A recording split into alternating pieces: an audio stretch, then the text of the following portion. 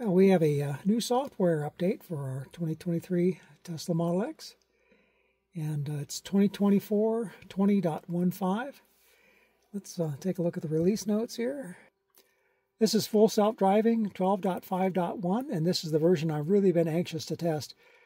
This is where they merge the highway stack with the city driving stack, and the highway stack has been pretty stagnant for quite a while. And while it's worked real well on interstate and divided highways, it hasn't worked so well out here in rural Wyoming. But I'm really hoping that there'll be some great improvements here. Other changes here, same thing, headlights adapt for curves now. We might have to go out later this evening and check that out. Hot weather improvements, this is where they've improved the HVAC system to allow you to charge better, cool the car down faster. And just like in my last video, power front doors, maybe they've tweaked that a little bit to make it a little better. And of course, some security improvement. So let's go ahead and get this software update started. Let's hit the install now. And let's tap it here. It should start right now. We'll come back later. We'll go for a test drive when this is all over and done with. Hello everyone, and welcome back to my channel. I've just got full self-driving 12.5.1, and this is my very first drive with it. With this version, the car uses the inside camera to monitor driver attentiveness, and you don't have to keep your hands on the steering wheel as long as you keep your eyes on the road and conditions warrant. My hands are currently off the wheel, but I have them ready just in case the car makes a mistake. I'm currently on a gravel road that runs through a subdivision. The car has not passed the speed limit sign, but it has set the speed at 35 miles per hour. That's a bit too fast for my liking, so I'll use the scroll wheel to lower the max speed to 25 miles per hour. The car's position on the road is pretty good, although it's a bit more to the right than I'd be steering, mainly because there is more loose gravel on the edges of the road, and people tend to drive more towards the center and only move over when there's an approaching car. So far so good. There's a sharp left turn just up ahead, and the view is blocked by a tree. Let's see how smooth this is. Well, the car slowed down nicely for the curve, and it also left ample room for an oncoming car. And that's good because it's hard to see a car coming right before the curve. Now just up ahead is a stop sign where we'll make a right-hand turn onto a very narrow chip-coated county road. You can't see cars approaching from the left at the stop sign, so you have to creep forward before making the turn. The overhead power lines are causing interference with my Bluetooth mic, so I'll mute the audio here and do voiceover until we get our audio back. We're stopped behind the stop sign. The car is creeping forward for visibility. It sees that it's clear and it makes the turn. Pretty smooth and natural. Good job, Tesla.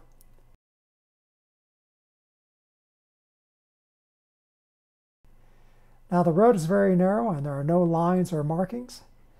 I'd say we have pretty good road position. We've got oncoming cars. The trucks are pretty wide and the roads are pretty narrow. Let's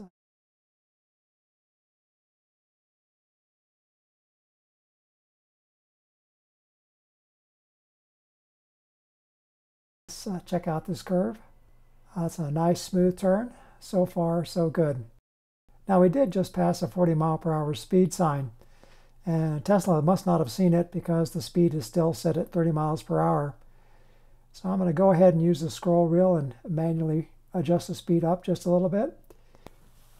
So this is just a pretty straight and boring road, so I think what we'll do is we'll speed up the video until we get to the next turn.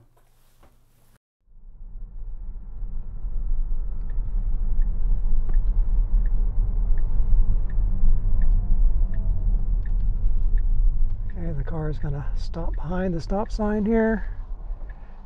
I'm looking off to the right and it's clear. I can't really see to the left. It's pulled up to where I can see there's a car coming. And that's not too bad. The acceleration is pretty good.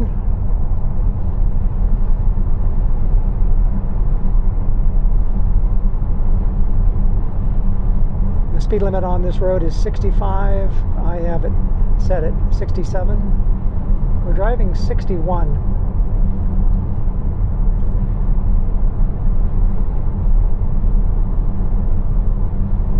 One of the things that I've noticed lately in the last couple builds of full self-driving is it doesn't readily move up to that speed on its own. I'm not sure how it decides what speed it's going to drive, but I'm going to go ahead and apply a little bit of accelerator myself here, and we're going to get it up to 67. Let off on the accelerator and it should stay there.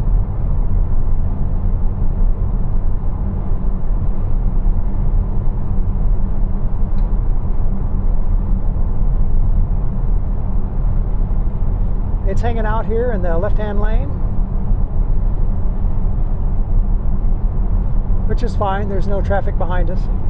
If it were me, I'd be over in the right-hand lane. So far, I've been completely hands-free.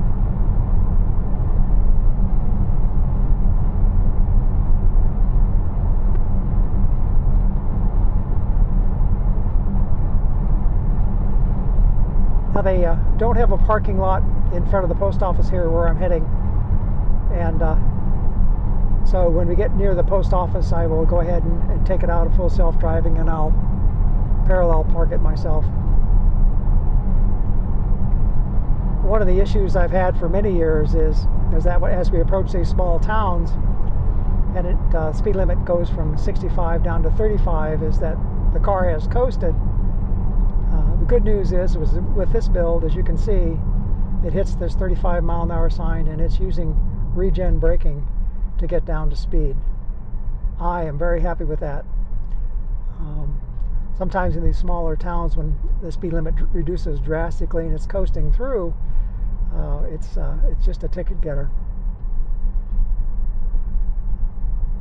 So I've got my destination coming up here on the right. It's turned on a blinker. There's nobody behind me. I'm not sure. It's probably just going to stop. Let's see what it does here. Oh my goodness, it's actually going to pull over. Ah, very interesting. Now that's impressive. Never done that before. Okay, so I'm going to bring it to a stop here. I'm going to go check my mail, and then I'll be back.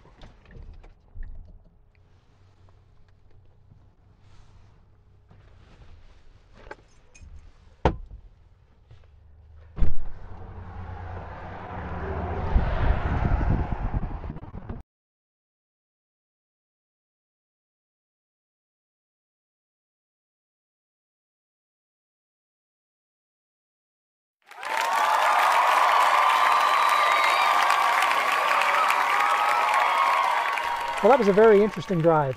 It was pretty short, and it certainly wasn't complicated like all the full self-driving videos I've seen on YouTube where people are driving through the cities. Lots of people on a lot of traffic and a lot of pedestrians. This is pretty simple backcountry roads. But interestingly enough, it just in the past, the previous versions, doesn't do very well out here on these rural roads. This one did better. I didn't have any phantom braking. I never felt like my life was in danger. And it executed things pretty well.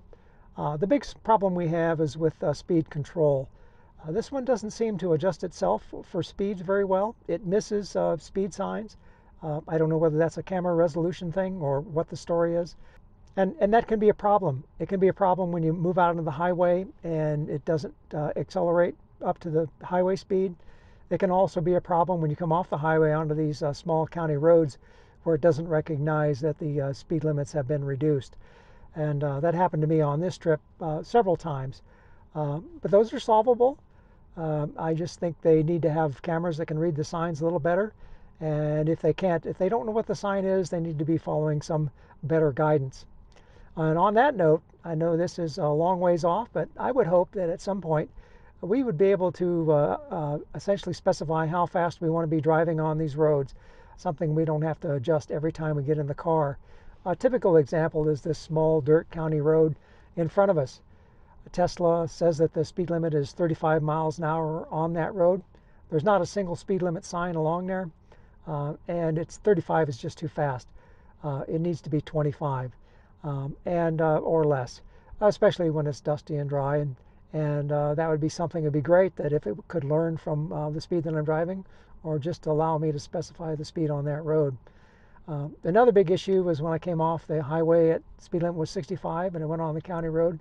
The county road was 45 miles an hour, and they did have it marked, but when it came off the highway at a 90-degree turn, it slowed down for the turn, and then it tried to speed up to 65 before it saw that 40-mile-an-hour speed limit sign. A little awkward, a little strange, didn't feel very natural. All these things hopefully are solvable. Two things that really shocked me was that it pulled into my driveway here, and it's never done that in the past. It's always actually stopped on the street out in front of my house. That came as a real surprise to me. It didn't pull into the garage, but it pulled up to the garage and stopped, and then it just kind of sat around and moved the wheel around a little bit. It didn't know what exactly to do. It probably should have put itself in park. Well, I hope you found this video entertaining, maybe useful. If so, give me a thumbs up. Until next time, be safe and be kind.